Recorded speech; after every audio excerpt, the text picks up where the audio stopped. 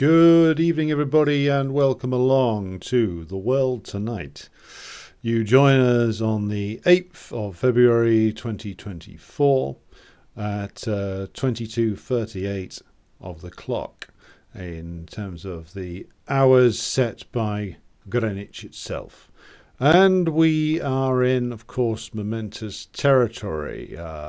Given that the American federal government has chosen this precise day to admit, however, shall we say, casually, that Biden is demented, and and they have done so in the most underhanded way possible. They've used it as a defense against a potential indictment. So we'll get to that in just a moment, because before we get into this subject tonight, which is, of course, on the necessity of theory, there's a couple of things that I want to cover, and well, of course, we've got to do the customary greetings to those in the chat. So let's see where we are. We've got quite an active chat already this evening. So we've got hello, hi. Tim Gray, Movie Maker Joe, who apparently watched the live stream via Rumble through a VPN. Okay, well, glad to see that people are finding use for the other platforms. Hello to Lisa, Rob A, Mike Martinez, greetings to you. Meta theory is always welcomed. Okay, well, hope to provide you with what you were looking for there. Albert Roundtree, good evening to you. Cobra Commander says, met a self-proclaimed market socialist at the grocery store. They came up to me because I was wearing a hammer and sickle t-shirt and talked to me for a while. I told them, I'm a tanky, but I'm super nice. They said, I'm actually a little shocked you call yourself that, and I can tell. Well, market socialist. By the way, there's no such thing. There's Dengists, but their socialism is, well... We'll get to that when we get to the China episodes, shall we say. Right. Let's see. Good evening to Martin and Adam Marks. Yuan, who says, hello to Alex and all comrades from Arizona, home of Charles Keating, Evan Meckham, and one of the states funding the Gaza genocide. Well... we've all got dubious claims to fame like that. Charles Keating, if you don't recall, was one of the men behind the late 1980s savings and loan scandal, along with the late and unlamented Senator John McCain, a legendary rat and a cheat. Both of them, that is. Tim Gray says, a question, did the Corbyn project do more harm than good for the left in the UK? It saved the Labour Party from death and gave false hope to many that change could happen through capitalist democracy. Interesting question. In terms of the effects of it, I would say that the Corbyn project succeeded in one particular area, but not in the way that it thought that it would. It succeeded in actually demonstrating, finally, that the long hopes of not just the Labour Party left, but also most of the Trotskyites and most of the so-called radicals that floated around the Labour Party and in the trade unions, that there would be one day would come where a true socialist would have full control of the Labour Party. He would have a mass membership behind him. He would have waves and waves of hundreds of thousands of people who are enthusiastic about him and would be ready to go out there and fight. And this all happened. They had it all right there. And what happened? It was all over in 4 years. And they lost in 2017 an election that they should have won, by the way. They lost that, and I don't care if they want to cry and say it was internal sabotage.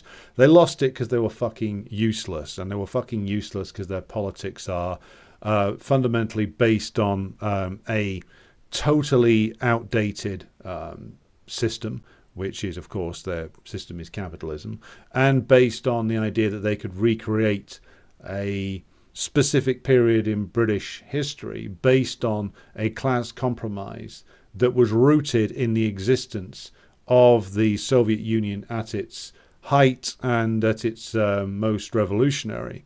and at its most threatening towards the British ruling class in terms of the example that it provided. The people who ran the Corbyn project were all anti-communists who had no conception as to why those concessions were given, or indeed why the Labour Party was allowed and encouraged, in fact, to carry out those concessions, or indeed why the Labour Party was relentlessly pro-capitalist and never offered any single reforms after 1951.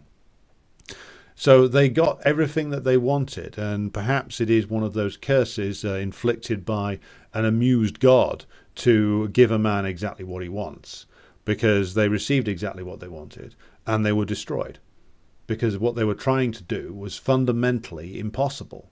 And I could go on at great length about that, but we don't have time. So in the end, to answer Tim's question, it's a positive thing, because it actually showed, it dispelled a myth that has existed for a century in Britain, or at least maybe not a century, maybe 70 odd years, that if only there would be a moment when a serious left winger got to the top of the Labour Party and got to implement his programme. Well, we had that, and the serious left winger imploded, and the whole project collapsed in on itself. And all the different contradictions that Marxist-Leninists always said were there in the Labour Party were laid bare completely. And the total collapse of that project and its contemptible failure is in the end going to be a good thing. Now, the Labour Party was indeed dying before 2015, and the Corbyn project has in fact just speeded up its death. It would have lingered on under a slightly more competent right-wing leader like, say, Andy Burnham. But Corbyn, by giving it the life of 600,000 members, in the end ended up speeding up its death. It's really dying now under Starmer, and it will not survive the Starmer government. It will disintegrate. It will disintegrate into various different component parts, and a significant chunk of it will merge with the Tories or something like that. Because there we are really approaching the end of it now. So in the end, to repeat what I set out to say here, the results are positive, because it's killed it by giving the left exactly what it wanted. HM, who says, hello from Brighton. Stalin's Dialectical and Historical Materialism is up next on my reading list. Well, that's a good one. There's no better place to start, actually, for unpacking dialectical and historical materialism and understanding the place of Hegel's system in Marx's system than Stalin's work on that particular question. Slava, good evening to you.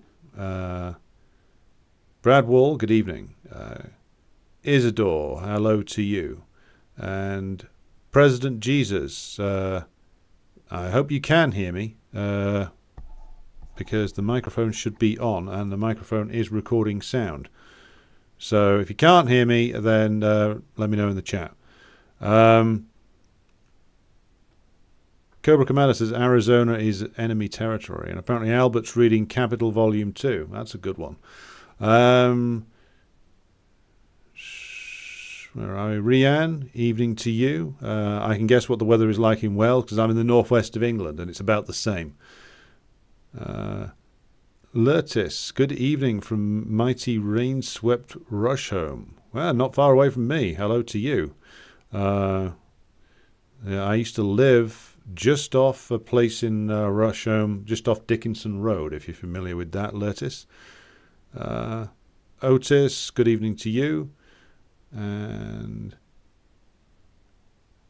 good evening to Jenny. And Comrade Hello Hi says, what are your opinions on the CPGBML? Well, I'm in it, so I think you can tell that from that my opinions will be somewhat favourable. You won't be getting an objective, perhaps the objective evaluation from an outsider that you were looking for, if I fully answer your question. And who else we got here? Morgan says the farmers are rebelling. The farmers are rebelling in Wales, which has been a long time coming. So the small to medium farmer revolt is growing. Right. Jenny says we need a Marx militia. Always do. Right, where are we now? This is the problem with the YouTube chat. It spirals out of control sometimes in terms of scrolling down it. Where are we?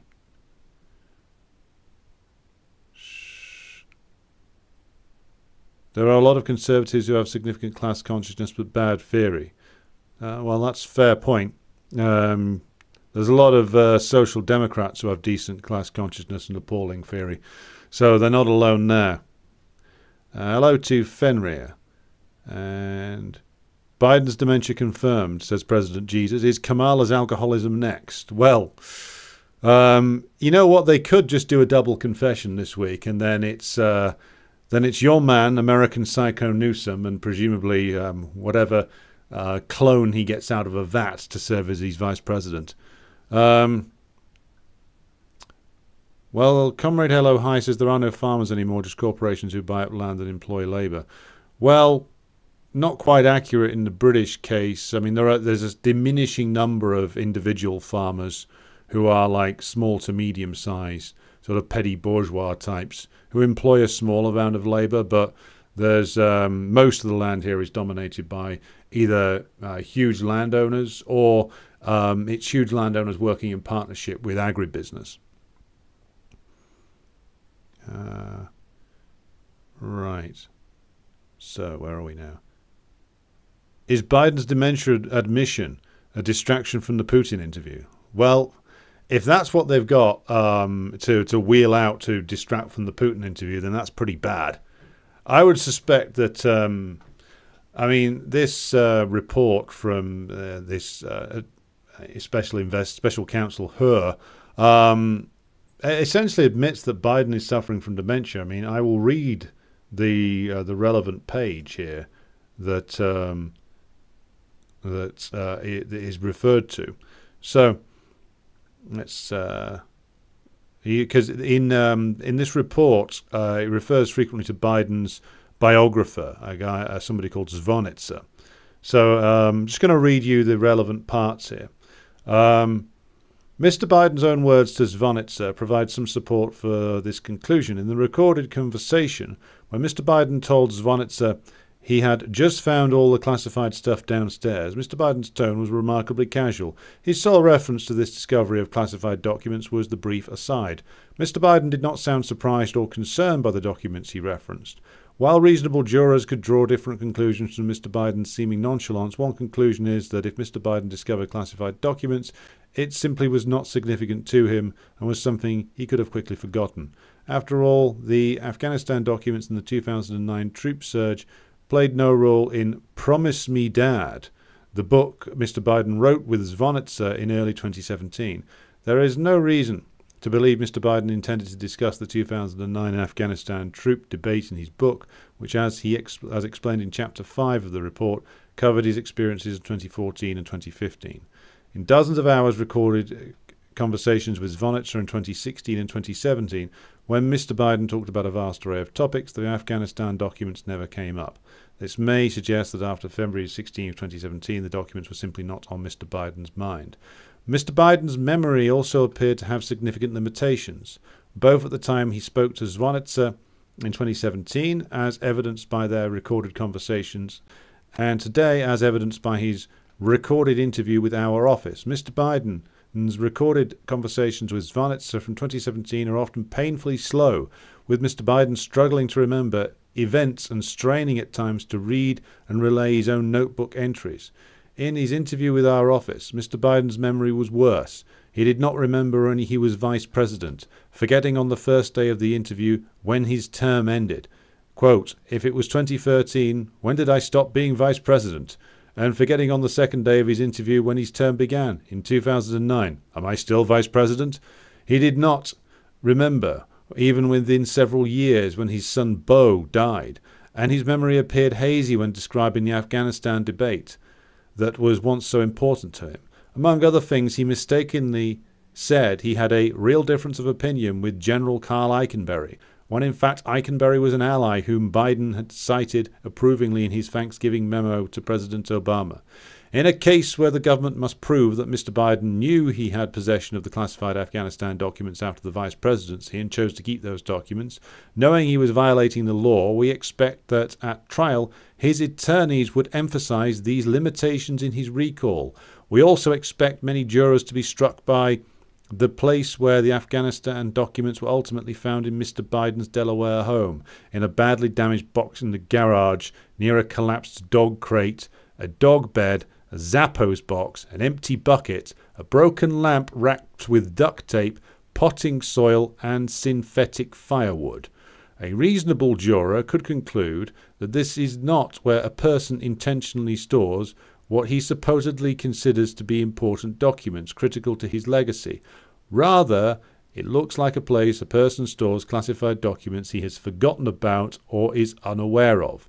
We have considered and investigated the possibility that the box was intentionally placed in the garage to make it appear there by mistake, but the evidence does not support that conclusion. Right, so that rather elongated quote basically tells us that they aren't prosecuting Biden because basically his lawyers would argue that he's an old man who doesn't remember anything. So essentially, what the official line of the special investigator, special counsel, is that the president, who is running for a second term, can't remember his time as vice president, can't remember when that term started, can't remember when his term finished, can't remember when his son died, can't remember key details of discussions with his own biographer, and in the discussions with his biographer as far back as 2017, so that's 7 years ago, his mental state had deteriorated to the point where he couldn't recall details of just a few years before. Again, that's 7 years ago. So I don't know whether this is the Democrats' way of essentially signaling that it's all over for Biden. I don't know. But it certainly seems to be a remarkable way of trying to evade a potential prosecution, to essentially admit the truth that Democrats themselves were prepared to discuss in 2019 but shut up about in 2020. So it does rather raise the question. If the man who you're calling the president can't remember key details from previous decades and can't remember key debates from when he was last in office, can't remember when his term started and finished, then who is exactly in charge here? Then who is making the decisions? It's not Biden, who can't remember anything. It's not day-drunk Kamala. So who's actually running the White House? Now, it's a reasonable question to ask in any administration. Certainly, presidents are not the important figures that they are presented to you as when you're learning about this in civics class if you're American, or international politics class at A-level in Britain. But it is a reasonable question to ask. Like, even if you assume that Obama was an actor mainly appointed to secure the interests of Wall Street, he did at least play an active role in decision making. What active role is Biden playing? Who's making the decisions in the administration? Should be reasonable questions that would be asked, but I doubt that they will be answered. Right, Jenny says Labour Party is dead, and Jenny is correct. Just as Bernie exposed the Democrats and the whole fraudulent system. Yes, it's very correct point to make, that Sanders inadvertently ended up exposing the Democratic Party for exactly what it has always been. He didn't mean to. And also exposing himself, just as Corbyn did, as basically a supporter of imperialism, which both of the men always have been. Eduardo says, hello, comrades. A lot of leftists who say they're Marxists but not Leninists. And Slava replies, we are all Marxist, Leninist, Stalinists here. Classic term. Well, I think that to address both points here that Eduardo is making and that Slava is responding to, and this feeds into the purpose of the live stream tonight. A lot of people will say they're Marxist because we in Britain specifically, and in the United States, are dealing with the very long hangover of the anti-communist witch hunts and purges that, of course, took place throughout the period referred to as the Cold War. And, of course, the addition to that of the role played by Trotskyism, which is, of course, deliberately promoted by the ruling class, and the absurd speech given by Khrushchev in 1956, which, of course, was meant to destroy the legacy of Stalin, but also was, as Roger Kieran and Thomas Kenny point out in their book, Socialism Betrayed, attacking Stalin is a veiled way of attacking Lenin. You seek to destroy one so you can get at the legacy of the other, and eventually that was done in the Gorbachev period. So because, of course, the name of Stalin has been covered in mud by the bourgeois in the West, those who are attracted to Marxism but still seeking respectability in bourgeois circles, especially academics, will often drop even the mention of Lenin's name because of the hysterical anti-communism that exists within leftist circles and has existed within leftist circles in America and Britain for a very long time now. It's only now you're nearly 2 generations away from the final collapse of the USSR that you're starting to see a re-evaluation of Stalin's legacy. And part of that is down to the internet. I mean, the very fact that we can come together and discuss Stalin's legacy in forums like this shows the impact in a positive way that having access to the communication tools that modern capitalism has provided us with is a positive thing. And the fact that you can now, unlike 30 years ago, now I can go online and actually access Russian materials that write about things such as the true legacy of socialism in the Baltic states, such as what actually happened with the Molotov-Ribbentrop Pact, as it is called. I can track down Russian sources on the Stalin period in the USSR and have them go through an auto-translate program so I can at least get an understanding of them. Like, there's so many things that we look at in our supposed history that is taught to us at school, college, and university in Britain that are, of course, just carefully curated lies. The history of the Soviet Union being one of them, the history of Marxism being another. And since the collapse of most of the major Marxist-Leninist organizations that used to exist in Europe and the United States into various states of revisionism, then actually getting the reality out of the fantasies and the lies about the Soviet period was a very, very hard thing to do back in the day. Now it's a lot easier, and we should be thankful for that. The capitalists have given us the rope, and let us make sure that we hang them with it. Right, okay. So where are we now? Okay. Wayne Tables says, thank you guys, I was aware.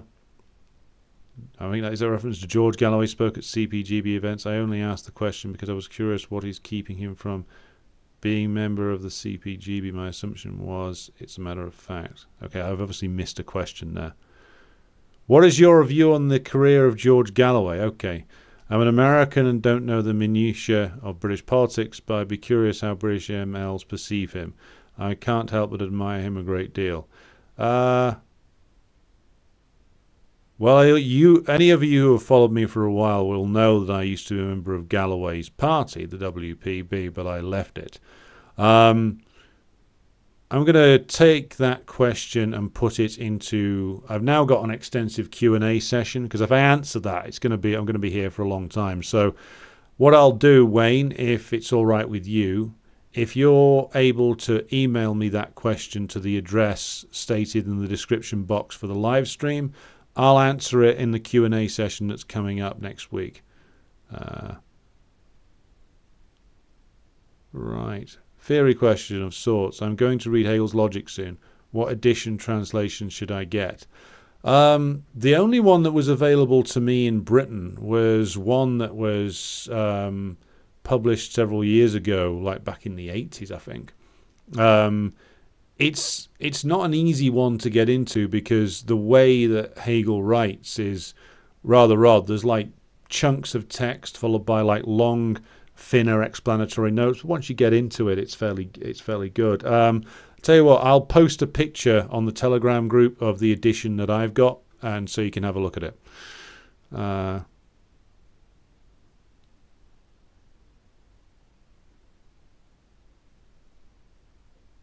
leader of the free world can't remember. Well, he wouldn't be the first, would he? Stalin is the most lied about man ever. Very true, Jenny. Right, Beiju, good evening to you. Luter92 says there was a big re-evaluation of Stalin in Russia when Gorbachev failed. That's true. I think also there's a class division here within the Soviet Union, the ex-Soviet countries and Russia. I think that the party elite, many of them, of course, were anti-Stalin, which is why Khrushchev comes about in the first place. But also, I think within the working class, the view on Stalin remains positive, and to this day, because of course Stalin is routinely voted. I mean, this is rather unscientific, like either the second or the first greatest historical figure in Russian history, either just above or just below Peter the Great. So the great masses of the working class in the Soviet nations still remembered Stalin as a great leader. It was the party elite that wanted to bury him because, well, let us go back to what's referred to as the Great Terror in rather melodramatic terms by Westerners, or the purges of the later 1930s. Who were they actually targeted at? Mostly. There were, of course, incidents of like workers being arrested by the NKVD back then. But the bulk of the purges were of the party elite. They were of the leadership group. They were of the high-ranking generals in the military. That was what the military plotters who were found out to be conspiring with the Germans in the later 1930s. And again, it turns out that many of them were. There were all kinds of conspiracies in the upper echelons of the state, the party, and the military, which were fortunately rooted out.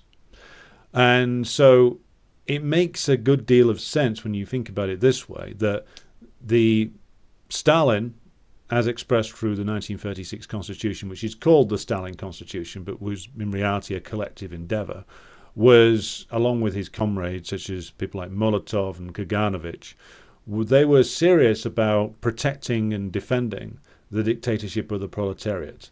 And therefore it's not a surprise that the people who have the fondest regard for Stalin are the proletariat and their descendants. And those who wanted to see the back of Stalin and wanted his legacy buried are who? It's the party hierarchy. It's the people who were targeted by the purges. Now, is it the most effective method to stop the re-emergence of bourgeois tendencies, to carry out purges of the party hierarchy? Well, you can argue about that. You can argue about whether the Cultural Revolution was an effective method. I would argue it had certain virtues to it, and it had certain drawbacks to it, just as the methods used by the Soviet leadership in the 1930s were. But in both cases, I think what we can say is that the reaction of the party hierarchy, especially in the Soviet Union, was so dramatic in trying to carry through what was essentially a counter-revolution in 1956, and ultimately being stalled, and then you have the sort of messy Brezhnev period in some respects in terms of the deadlock between the revolutionary wing and the revisionist wing. But there's no doubt that what motivated the the Khrushchev group in 1956 was a wish to essentially end the revolutionary process, end the intensifying class struggle in the Soviet Union. And to do that, they had to bury Stalin, because that's what Stalin stood for. Stalin stood for the defense of the dictatorship of the proletariat and the continuation of the struggle against bourgeois tendencies. And that was what Stalin, Molotov, Kaganovich, Zhdanov, people like that, were all committed to. And it's what Khrushchev and his clique at the top of the party wanted to bury. And that is their primary sin. And in that moment, they essentially set in place a 30-year process, which ended with the destruction of socialism in 1989 to 91. Right. Okay, where are we? Comrade Hello Hi says, the CPGBML needs to do a poster campaign and become more of a presence in communities. Well, that's what we're doing this weekend, and we're doing it in Liverpool. Come see us. Isidore says, hippies were a mixed bag. Real revolutionary tendency co-opted by bourgeois BS. Very intentional CIA op back when the CIA were drunk but competent, unlike Kamala. Yeah, I tend to agree. I mean, like there was, like the 60s rebellion thing in the West, particularly. I think there were some decent instincts within those people, who a lot of whom came from like the upper working class and petty bourgeoisie, but because it was unmoored from class politics a lot of the time, it got quite easy. Or even if it was done in a sort of the contorted and CIA influenced manner of the New Left. It got very easily sidelined and just pushed into harmless consumerism, commodified rebellion. And those who were actual revolutionaries got disillusioned or dropped out, because a lot of them were following either like various forms of like ultra leftism, Trotskyism, Maoism, which all emerged as a response to revisionism in the Soviet Union and elsewhere, but ultimately led only to a sort of sectarian dead end. Again, we can go into that in more detail. A minor point, says Big Meanie, but the special counsel who wrote the opinion on Biden's documents case was appointed by Trump. Dems say he has an agenda and can be ignored. I doubt he will be ignored. I mean, it's going to make news, and it forces the issue of the fact that Biden has no brain back into the agenda again. Whether they'll dump him or not, I don't know. But it's certainly... I don't think that the verdict that he renders in those pages I read out is inaccurate. I think it is accurate. And he didn't even need to make anything up. Of course, the Democratic Party has now, and the Republicans too, have reached the point where they will literally present you with a corpse and tell you that it is dancing. So I wouldn't rule out them actually having the utter gall and shamelessness to present like the shuffling corpse of Biden and say he's a man in the prime of life. And for enough Democrat Party sort of petty bourgeois voters to say, well, it's better than Trump. Right. Where are we now? Ian Foster says, Country Joe was totally based. Indeed. Wayne asks, was Stalin poisoned? I've heard theories about that, but I'm not sure whether the evidence is actually there to support it. If you look into Stalin's health prior to his stroke, I mean, he was reported that he was suffering from headaches and other problems that are associated with, smoking for a long time. He'd given up smoking due to warnings from his doctor regarding like lung capacity and various other smoking-related conditions. He was into his 70s. He was a man with a very high-stress job, and had been in his earlier years something of a heavy drinker and a heavy smoker. Now, he thought he could go on forever because of the legendary Georgian longevity. But if he did die from a stroke, then, or the effects of a stroke, then it wouldn't be out of the question, given the combination of age and stress and all the other things that you have to take into account. Now, that being said, I don't know that he wasn't poisoned, and those who posit that point of view don't know that he was. What you could say was that there are allegations, and I think Molotov repeats this, that Beria and others had certain motivations to allow Stalin to die, and that's perhaps why medical treatment wasn't rushed to him as quickly as it should have been.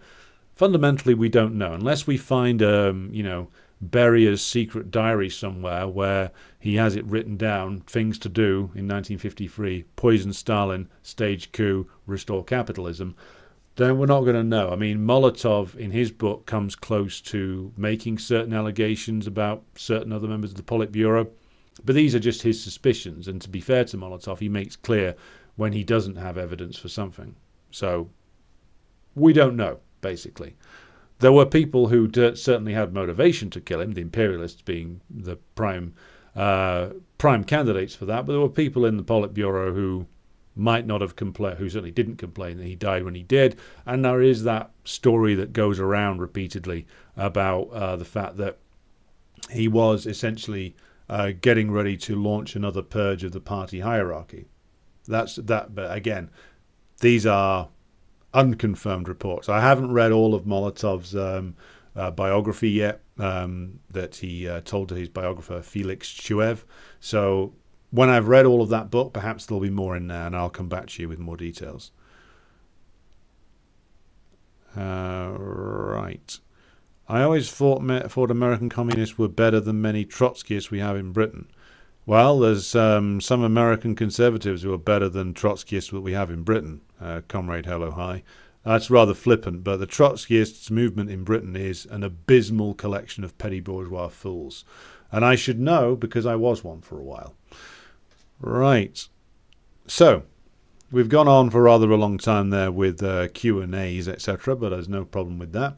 So, to proceed on to the meat of the issue, which is the question of the necessity of theory.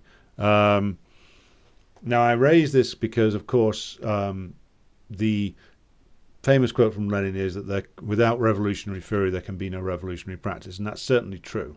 Not that you should spend all your time reading a book and theorizing, but the value of revolutionary theory is that, of course, if learnt properly and understood properly and studied properly, it is, of course, a proper guide to action. And the need for it is, of course, because of the nature of the bourgeois dictatorship which we, in fact, live in. And that dictatorship is, of course, so all-encompassing and so thorough-going in its application that bourgeois ideology doesn't just take the form of the political process which is presented to you on television as the way in which that you should structure your beliefs. Are you a liberal? Are you a conservative? Are you a Tory? Are you a Labour man? Etc., etc.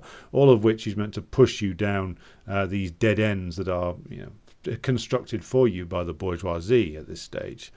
But the bourgeois ideology, of course, as someone like Parenti chronicles in his work, goes much further than that. It, of course, because it arises out of the capitalist relations of production and is shaped by the capitalist relations of production, it informs every aspect of our lives. So not just in terms of the political choices, but cultural choices as well. Like the values of the ruling class are embedded within all of the cultural products that we consume or try to ignore if you're anything like me. But they are, of course, even embedded within those particular cultural products which are praised by leftists as like embodying some kind of hidden anti-capitalist critique. And this is true of the series of films that came out like 20 odd years ago, just in the period after the invasion of Iraq, that were purportedly critical of the invasion of Iraq and were critical of the so-called neocons. And if you've been watching this program for a while, you'll know why I have problems with that term. But were in actual fact a series of films made by Hollywood liberals who were essentially paving the way for Barack Obama. Or you could, try and read Resistance into a Marvel movie or a Star Wars product. All of these things are, of course, produced by capitalist entities.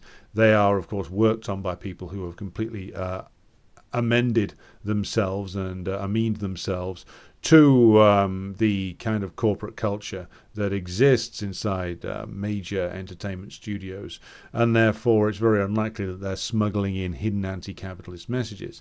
And the other thing, of course, to bear in mind when looking at the corporate world, and of course the corporate world of the entertainment industry, is that when you get like various YouTube channels that funded by Ben Shapiro, complaining over and over again about hidden Marxism in Disney products or something like that, what that's actually revealing is the fact that the ruling class and bourgeois ideology is in fact very flexible, and bourgeois ideology one of its great strengths is that it can incorporate certain aspects of previous generations of revolt and then repackage them and sell them to you in harmless ways.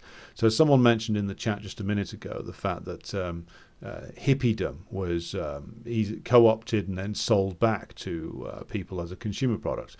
There's a line in the famous British movie With Nail and I, where the drug dealer character says at the end, they're selling hippie wigs in Woolworths, it's the end of the 60s. It's a good throwaway line at the end of the film, but of course it does reveal a certain truth, which is of course capitalism in the period of consumer capitalism that we're still in, but with certain developing problems around it, had the ability to take the skin of anything and wear it, as long as it had been all radical content had been stripped out of it. So as long as communism was reduced to a star and a hammer and sickle, it could be put on a T-shirt. As long as Che Guevara was trapped in the T-shirt, nobody was studying what he wrote. All of this can be, of course, again, stripped of its content and sold back to you, or put in a movie of some kind, which then people on the left and people on the right online will then argue about at great length on YouTube channels, and will give you the illusion that any of this is in some way outside of the bounds of bourgeois ideology. None of it is, of course. So when bourgeois ideology is all-encompassing, as I said, it's not just about politics, it's about every single aspect of life that is presented to you. Every form of history, every form of knowledge that is presented to us is conditioned by bourgeois ideology.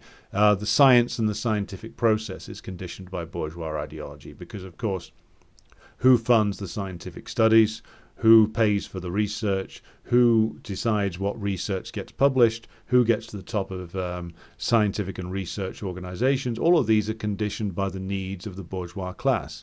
So when you're talking about the need for revolutionary theory, for a start, you need revolutionary theory to have a thorough understanding of the fact that all of these institutions are conditioned by bourgeois relations of production and therefore by also bourgeois ideology.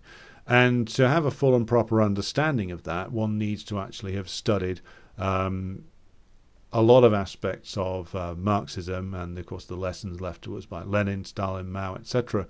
And later on, people like Parenti in his studies of the culture industry, people like Gramsci on the role of the intellectuals. And yes, if you're going to be a communist at any time period, but especially now, you need to spend quite a lot of your spare time reading. And you need to be able to translate that theory into practice, of course.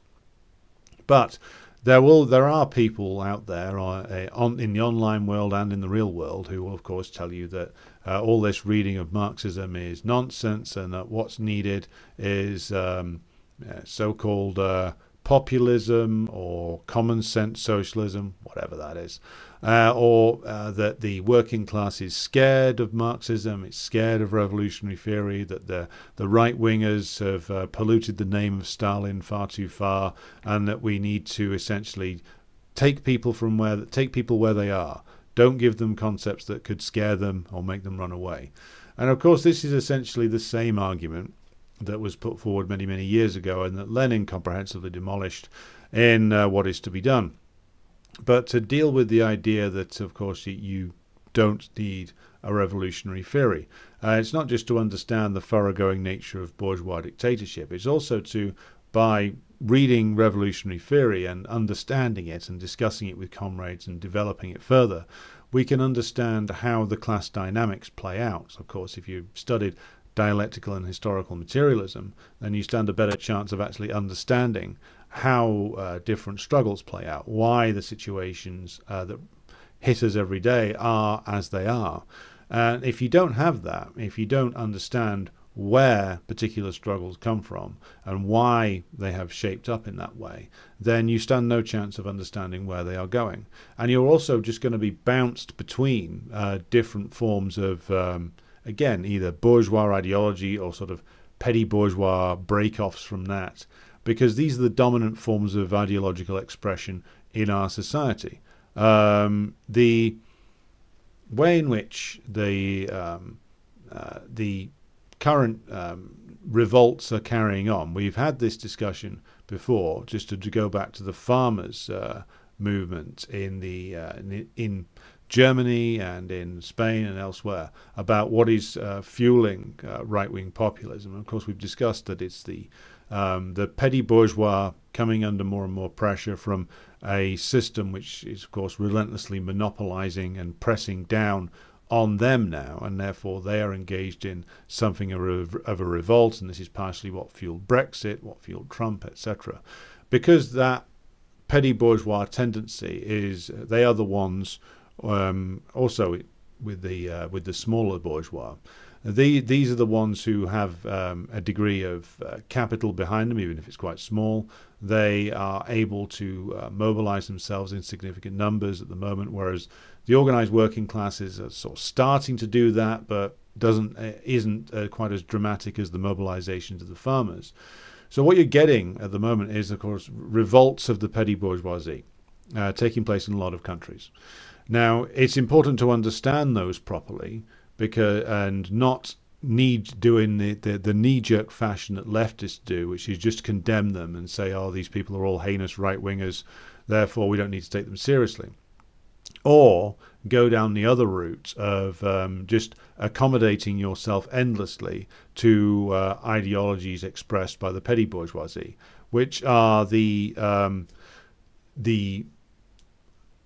same now, or they are formed in the same way as they were when Marx was critiquing various forms of petty bourgeois socialism, and this was the critique Marx posed in the Communist Manifesto was because that took the form of him explaining how the petty bourgeois as a class are formed and reformed, sandwiched between capital and labor, therefore have a tendency towards both envy and hatred of the bourgeoisie, and of course hatred and fear of the proletariat. And depending upon which class is stronger, the petty bourgeoisie will ultimately join with them. Either they'll join with the bourgeois in the form of fascist reaction, or they'll join with the proletariat because they can put together some kind of common program with them.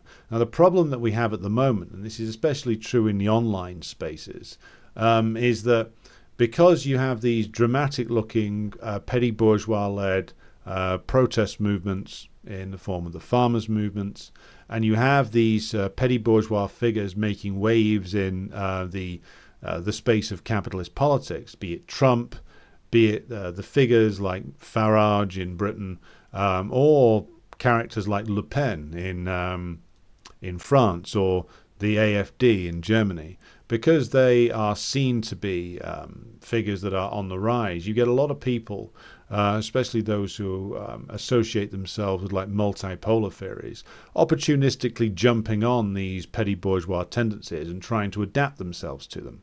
And this is true of like some people who start off from the leftist perspective. I had one particularly stupid individual a while ago arguing that a vote for Marine Le Pen was the better vote for anti-imperialism. Now, admittedly, there wasn't a great deal of choice in that French election, but no vote at all was superior to a vote for either Macron or Le Pen, given that they, even by studies conducted by French bourgeois academics, the programs of Macron and Le Pen have effectively dovetailed with each other. So there is, of course, now, this is the point that I'm making, because these petty bourgeois forces are making a great deal of waves, you can see a lot of these internet commentators like moving towards them. Like, this is the evolution of like people like Russell Brand, who I have spelled out my opinions about in unfavorable terms before, but also like people like Jimmy Dore, who's like started off as sort of a sort of leftist Bernie guy, and now is like sort of sliding more and more towards like a sort of pro-Trump position, because essentially like that's where some say it's just where the money is, but I see it slightly differently. That's where the sort of a lot of political momentum is at the moment within like the oppositional trend in the United States is being partially defined by the petty bourgeoisie and the lower bourgeoisie, of the United States, because that's what's happening there. You get a lot of people like flocking towards that in an opportunistic fashion. And until, of course, the American proletariat is able to actually express itself as a class, then what you're going to get is a bunch of confused nonsense. And the energy of the lower bourgeoisie and the petty bourgeoisie, in terms of their oppositions, can either be captured, as I've said before, by either a better organized proletariat or by a faction of the bourgeois who decide that it's time to fundamentally change things inside the United States to restore profitability. And of course, in the lower bourgeois, but particularly in the massed ranks of the pressurized and often ruined petty bourgeoisie, you have, of course, the people who are traditionally the massed ranks of fascism. So in contradistinction to the leftists who believe that we're already in fascism, we have like potential fascist material in the form of like an increasingly economically disadvantaged in comparison to their previous status petty bourgeoisie, a pressurized petty bourgeoisie, who stand a chance of being ruined when the recession really kicks in, becomes more than the long depression that it is, and this actually goes down into another level of recession inside the United States or in Britain or in Western Europe. Then you stand the chance of seeing two things. One is that the proletariat en masse will have to stage some kind of fight back, and the other is that, of course, if the proletariat doesn't manage to pull along significant sections of the petty bourgeois with it, then these petty bourgeois will, of course, some of them at least, be fertile recruiting ground for fascists. They have been in the past, they will be again.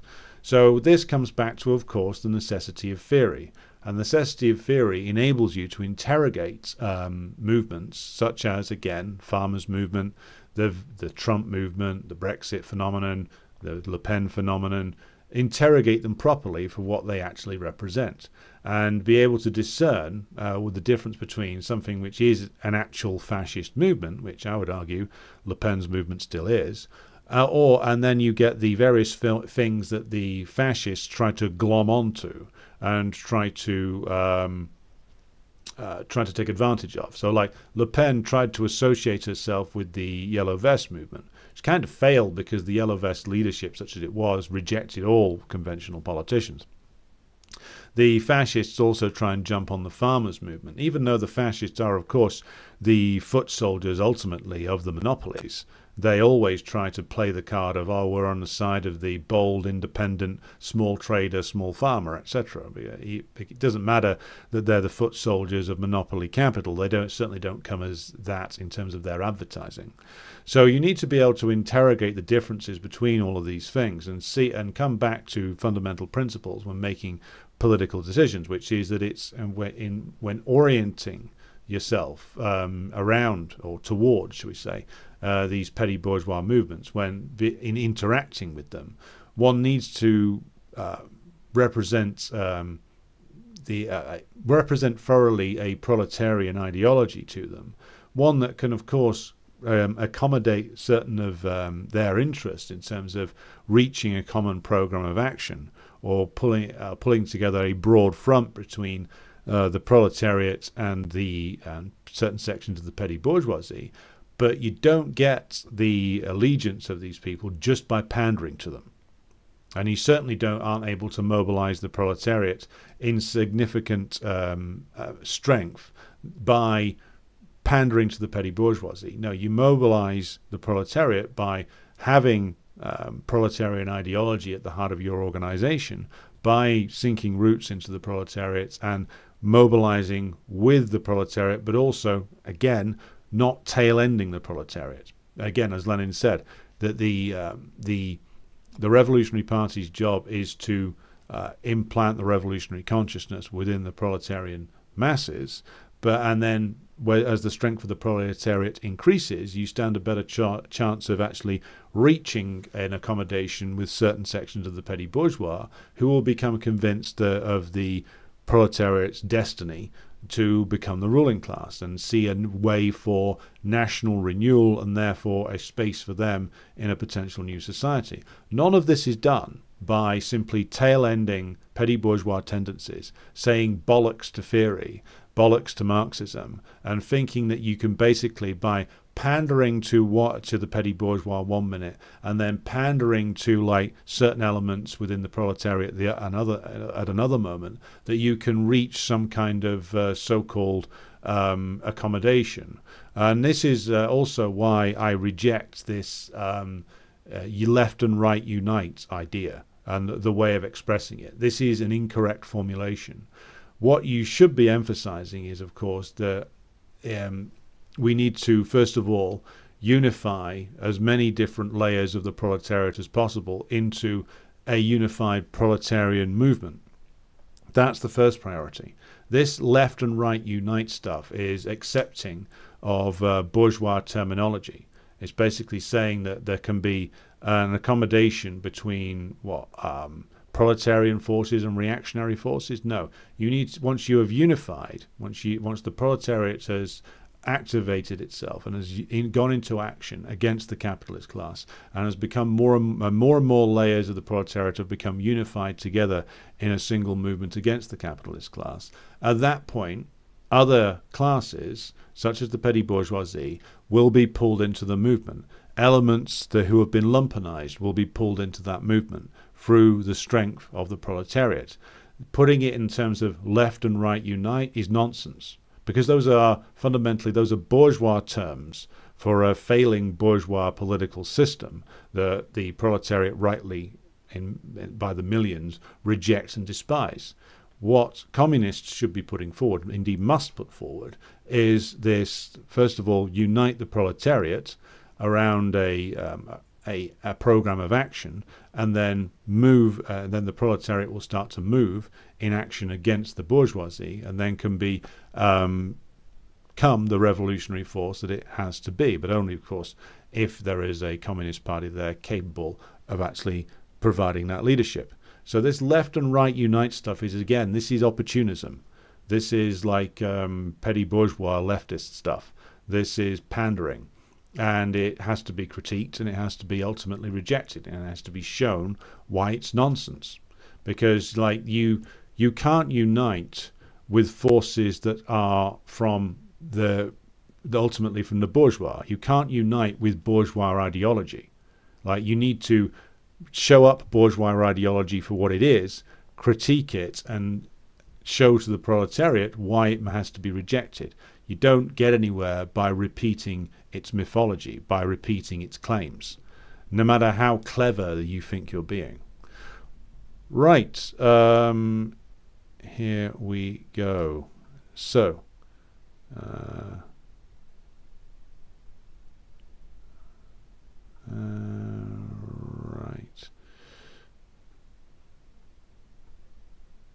right, where are we? We seem to be in the middle of reflections on various different things.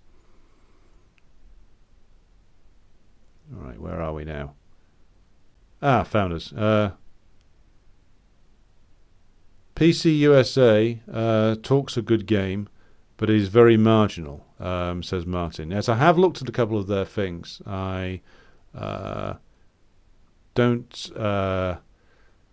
not too familiar with them, but I have read some of their theoretical work. It is quite interesting.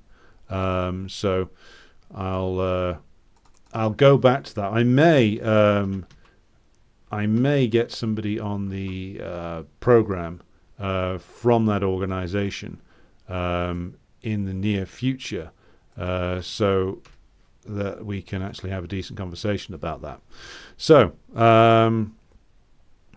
here we go. So Otis says, I definitely consider myself to be a Stalinist. We used to affectionately call the great man Uncle Joe, and when I was younger, Reg Birch used to tell me just how great Uncle Joe was. Yeah, I mean, I don't use it personally because I read an interview with Stalin where he rejected the term. I can see why other people use it, though.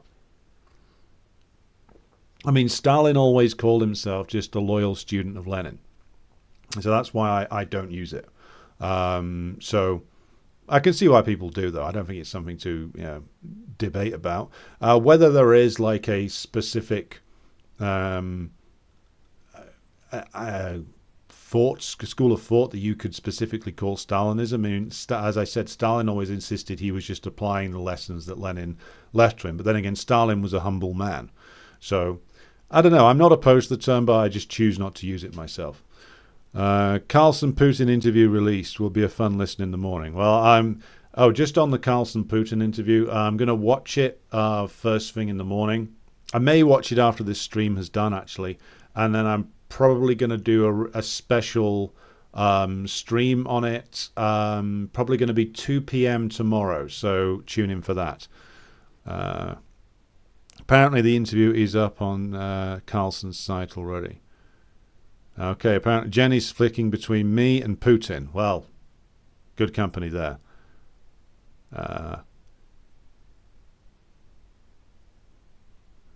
where are we? Just remember when Nancy Hammertime Pelosi said, stopping the genocide in Palestine is Putin's plan. If only it was. Maybe Putin has a plan. I don't think so with regard to that, however. Apparently Putin is giving Carlson a history lesson. Well, Putin does love his history, but then again, there's plenty of the history that Putin gives which I don't think is accurate.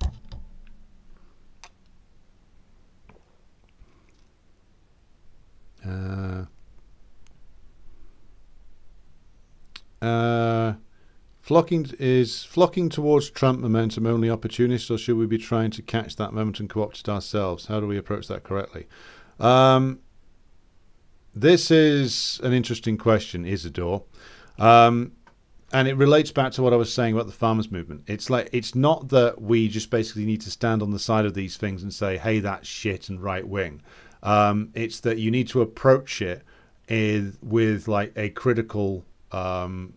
critically engage with it, I think is the right way to put it. Like a lot people like at Trump rallies want, from what I've seen, some of them at least, want reindustrialization of the United States. They want, infrastructure investment. They want their cities to be clean and decent. All laudable objectives. Yes, they often express it in ways that are confused and reactionary because, of course, they're bourgeois and bourgeois ideology is all they've ever really been exposed to. But there's no reason why these people can't be won over. What I'm saying is there's a difference between approaching them and engaging with them and saying, okay, well, we agree with you on this and this, but here's where we differ from you, and trusting that most workers, if you're approaching workers, or indeed some petty bourgeois, are going to be intelligent enough to be able to discern that, well, maybe there's questions to be raised here. Maybe there's something to be engaged with here. And not just going up to them and saying, hey, we agree with you, but we'd do it better. Or just agreeing with them and not raising questions and not raising difficult points with them. I'm not saying go and start haranguing people. I'm saying, like, go and have a conversation. Go and have a discussion about what they're in favor of, what they think communism is, why they're anti-communist, these kind of questions. An opportunist goes along to like a Trump rally and just cheers along and then, presumably goes and make a TikTok about it. A communist will go and engage with workers, even if these workers are expressing themselves via the sort of reactionary bourgeois ideology that they are immersed in, that we are all immersed in, but are expressing class demands in a distorted way. Go and converse with them and engage with them and try and point out some points where where some of their demands are correct, but their ways of pursuing them won't lead them to what they're after. So again, it's the difference between engaging with something and just tail-ending something is the point I'm trying to make here. If you want me to elaborate more on that, I'm happy to do so in the future.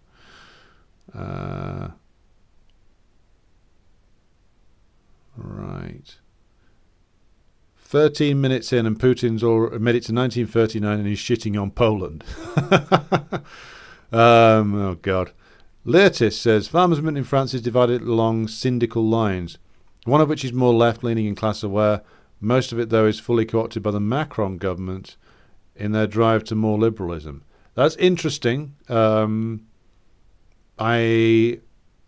hadn't read about it being co-opted by the Macron government. I mean, I know that some of it is sympathetic towards Le Pen, But I mean, from what I could see, it was hostile to Macron, given that he's been in office for quite some time and is the man who owns this policy they're protesting against.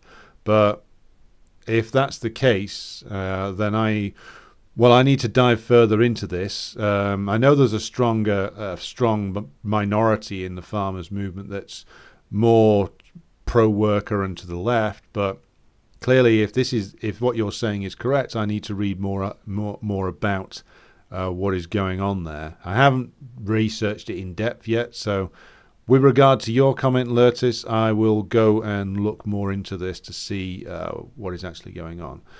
Dallas Ken points out that necessity was spelt wrong in the title of this episode. Well, I have taken your criticism and the mistake has been corrected. That's what you get when you set up this the live stream on your phone. What's your take on people like Hinkle, who basically says he is a Marxist, Leninist, Stalinist, and to a point successfully tries to appeal to Trump supporters with regard to left and right unite? I'm going to avoid giving too many judgments on Jackson Hinkle because I've watched like 2 of his videos. I find like some of the way he approaches things to be opportunist, but what I will say to K667's point is what I'll commit to doing is watching more of his stuff, and then when I've watched it, I will comment more correctly on it. Just like with the MAGA communism thing. Like, I read the Infrahaz post on his Substack a long time ago. I haven't reflected further on it since then. I had my issues with it when I read it. So as with the Has thing, I need to watch more of what Hinkle has said recently to see where I agree and disagree. So again, like if you want me to go into more depth on that question in a Q&A, email it to the address I've provided and I'll add it to the Q&A list. Interesting exchange on Midwest and Marx recently, says Fish Biscuits, where CPUSA guy says they are reactionary, Eurocentric and pandering because they are trying to reach out to MAGAs and deplorables. That Noah guy has more patience than I did. That CPUSA guy was fucking unbearable. I mean, CPUSA, to my mind, yeah, I don't know why anybody bothers with it. It's an organization which seems to me to be completely run by people who just act as essentially a codpiece for the Democrats. Like, it's as dead as the Communist Party of Britain is in this country, which just acts as like again a codpiece for the Labour Party. So these are dead organizations. I mean, like, I mean, Midwest and Marx. Like, I've watched a fair bit of this stuff. I've interviewed Carlos Garrido a couple of times. I've read his work. I have respect for the man's intellect and his output. I have some disagreements with their theoretical perspectives, but they are a lot of their stuff is about trying to dispel like bourgeois propaganda on actually existing socialist countries, on China. To call them Eurocentric is like ridiculous. It's just like the kind of like petty little insults that like ultra leftists and opportunists throw around. So credit to Noah for debating that guy. Like, I wouldn't have had the patience, to be honest. The guy was a moron. Eduardo says around a Vanguard CPGBML. That is correct. Don't be a panda bear, says Jenny. Correct. Comrade Hello Hi says thoughts on ICMPLO and ICOR. Have you tried joining them? No. ICMPLO is the international organization that it describes itself as Hojarist, I think, if I remember that correctly.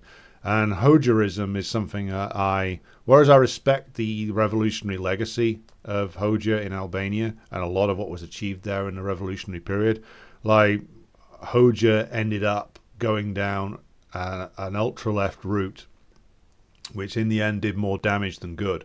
Same with the with how the Cultural Revolution ended up going in China. Like the Sino-Soviet split, though it was started and of course deserves to be laid at Khrushchev's door, was made worse by the ultra-leftism of the later CPC and the Albanians as well, especially Hoxha. And I mean, I've read a lot of Hoxha's work, and like the later on he got, the more bizarre like his theories got. Like the take he had on a Prague '68 was ridiculous. And by the time of the '80s, I mean earlier than that actually, he was calling that he and the Maoists were saying that the Soviet Union was social imperialist and even fascist at different stages. I mean, it's completely ridiculous. Had no actual analysis behind it whatsoever. It was just hyperbole. And so, no, I mean, I wouldn't join ICM, PLO. ICOR I've done less reading on, but no, I would not try and join either of those organizations. I think they're both dead ends. Few people in Sweden talk of themselves as of the proletariat. No one wants to be a loser. Well, that's an interesting point. I mean, I've never been to Sweden, Dan. You're a native of Sweden, so I'll take your word for that. In Britain, it's a bit of a curious one because you've got a lot of people who want to be petty bourgeois, but a lot of people want to claim they came from the working class. So it's a bit of a strange mixture here. I hope Putin has a plan, says Jenny. Some of that bad history was included. Slava says, Putin history lessons usually come with a dash of national chauvinism. I doubt this one would be any different. Yeah, I mean, Slava's right. I mean, Putin's history, sometimes he makes a correct point. Oftentimes, though, like it's his version of history is like a sort of an amalgam of various different forms of Russian nationalism, which often sits in a rather uncomfortable mess. I'll dive into it when I've watched the full thing, but I've watched his speeches. I mean, his stuff on Ukraine I find to be dubious, very dubious. I mean, the correct point to make, I think, on Ukraine is that not that Russians and Ukrainians are exactly the same, is that they are, of course, a people who are deeply interrelated to each other, obviously, given that they all the origins of modern Russia with the Kievan Rus, or one of the origins of modern Russia with the Kievan Rus. But when Putin starts claiming that like it's always been Russian and there's never been differences there, well, that's not true, and it's fairly easy to establish that it's not true. There's been differences there between Russians and Ukrainians for many hundreds of years. It's what wars were fought over in like the 18th and 19th century. And he's claimed that that Lenin invented Ukraine basically out of whole cloth. That also isn't true, because again, like I said this before, but I will. If Putin keeps repeating bad history, I'll repeat the correct history, which is that that Lenin didn't invent Ukraine out of nothing. Of course, there was a Ukrainian history there that goes back a long way, and there was a Ukrainian revolution and a Ukrainian revolutionary process that was started by Ukrainian communists who rose up against the Petlura Comprador regime that was run by the Kaiserist Germany.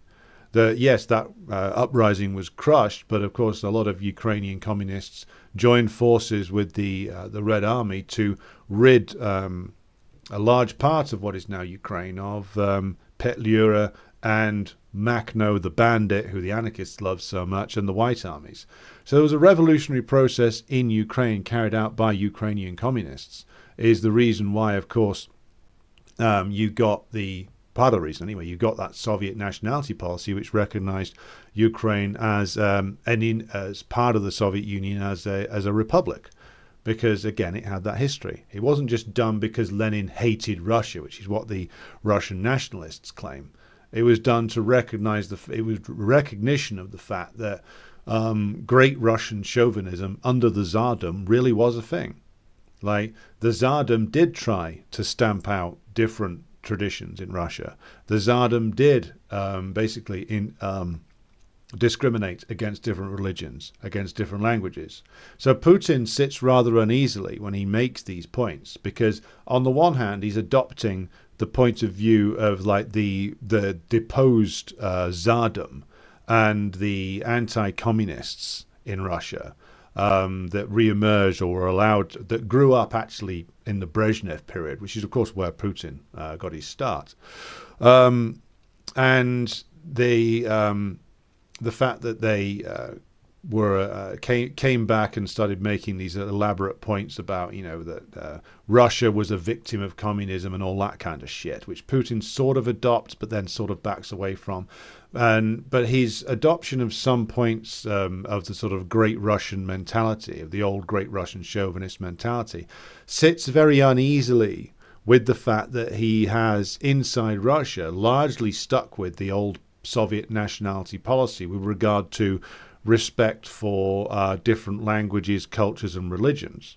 So, like, on the one hand, he's adopting bits of this old Russian chauvinist mythology. On the other hand, but the official policy of the Russian government is that they still largely stick by the Soviet-era nationality policy within Russia. He's just sort of adapted that around his idea of replacing essentially the Soviet identity with this Russian one. And again, this is why ultimately the Putin experiment is transitional. The Putin system is transitional, and it will either go in one of two directions. It will either go towards a new version of socialism, or it will go in a more reactionary direction. At the moment, it's not clear where that's going to end up. But both tendencies are within the Putin system, and we'd be foolish to deny the contradictions that exist within it. Hello, comrade. Do you what purity fetish is? Well, it's a book by Carlos Garrido, I believe. But it's a book. It's the title of his book. Jenny says, like when Haz went to the MAGA rally, that's how he approached them. They agree with us when they don't know it's communism. Well, I've got things to say on that, but I'm going to wait until I comment properly. Reddit communists freak me out sometimes, says Battle Cossack. Well, that's true. Taylorism is cringe, says Jenny. That's true. Don't go to our communism. I found some useful stuff on there, but I mean, like all of Reddit, it's like immersed in shit. Yeah, here we go. Brian Becker profits from the protests. Yes, Brian Becker has his own particular way of managing to surf the wave right back to the Democrats again. Isidore says, in France, the working class has a revolutionary consciousness. Okay. Which still stands today. But a lot of it is anarchist or in other ways lacking in proper theoretical direction. It got ML for a short period when then all the intellectuals suddenly went anti-Stalin. Yeah, I mean, there's a militant tradition in the French working class. You're right about that. But again, like as you say, Isidore, in your contribution there, they've not really recovered from the period where like both the French Communist Party and the intellectual sphere both were essentially anti-communist. The communist leadership became anti-communist, ultimately became Euro-communist, and betrayed the masses. The intellectuals, of course, all took the anti-communist line and ended up essentially becoming postmodernists. So yeah, Marxism-Leninism needs to be thoroughly re-established everywhere. I mean, Putin is doing a balancing act, apparently. He always is. Putin's works and speeches reflect the various divisions within the Putin system. It's never just, he's not just making this up off the top of his head. It's always, all of his stuff, everything he says, everything he does is designed to essentially keep all the different factions within the Bonapartist system that he runs or is at the center of on board. That's why, of course, he almost blew the early stages of the special military operation. But more on that tomorrow. Dan Lindstrom says, working class is one thing, but the proletariat is something in Sweden historically that is extremely poor workers, homeless, and so on. Okay. Well, I don't know the Swedish situation, but if proletariat has come to basically mean lumpen in Sweden, then somebody's made a serious theoretical mistake at some point in terms of usage of terms. That would be my opinion on that. I don't know the Swedish situation, so again, this is something I would need to read more on. People are proletarian whether they like it or not. Isidore's point is correct. If the only thing you have to live off is the sale of your labour, then you're a proletarian. Doesn't matter what opinion about yourself you actually have. New York Times just published an opinion piece in defence of Biden's memory, supplying Dem stalwarts with talking points. Just saying, I try not to underestimate the Dem talent for denial. That's Big Meanie's point, and Big Meanie is correct.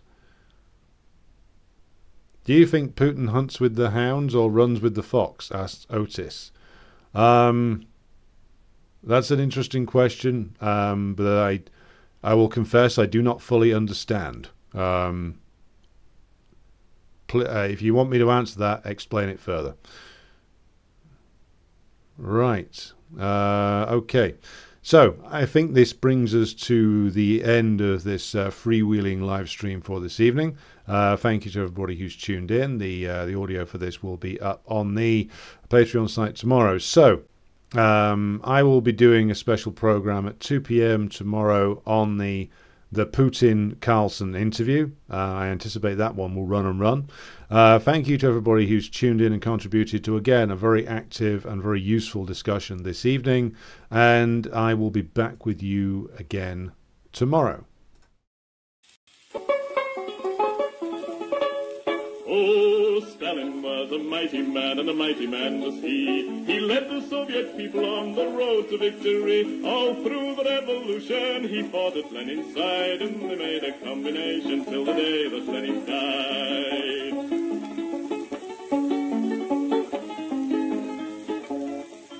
He said, come all you people, we must work with brain and hand. And then one day the Nazis came into the Soviet land. They plundered to the Volga, to Stalingrad. And then Joe Stalin said, come on, me boys, and kick them out again. Oh, Stalin was a southerner, in Georgia he was born, where the oranges grow thick and fast and fields of waving corn. And Stalin is a farmer, his fingers they are green, and he has planted the biggest crop the world has ever seen. One day he looked upon the map and frowned and shook his head. There's too much brown and not enough green, these were the words he said. We'll have to change the weather, boys, he said, and then he smiled. So let's begin by planting trees along 3,000 miles. So Stalin rolled his sleeves up then and said it's time to start. The Volga River and the Don, they are too far apart. I think we'd better join them, so come and help me, pal, and we'll build a mighty waterway, the Volga-Don Canal. Then Stalin went into the north, and there saw rivers three, all emptying their waters into the polar sea. Now that's not right, Joe Stalin said, these rivers, they are ours. We'll turn them round and make them work and make electric power. There was a range of mountains that were standing in the way, so Stalin put his hand out and smoothed them all away. For Joe, he is determined to make the land all green, and that's the biggest project that the world has ever seen. Oh, Stalin is a mighty man, and he has a mighty plan. He's harnessed nature to the plow to work for the good of man. He's hammered out the future, the fortunate he has been, and he's made the worker state the best the world has ever seen.